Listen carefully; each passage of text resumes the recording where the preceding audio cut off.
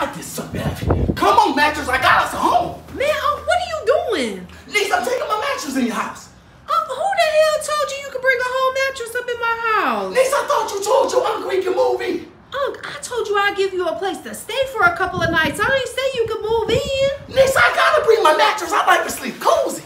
I paid $300 for that.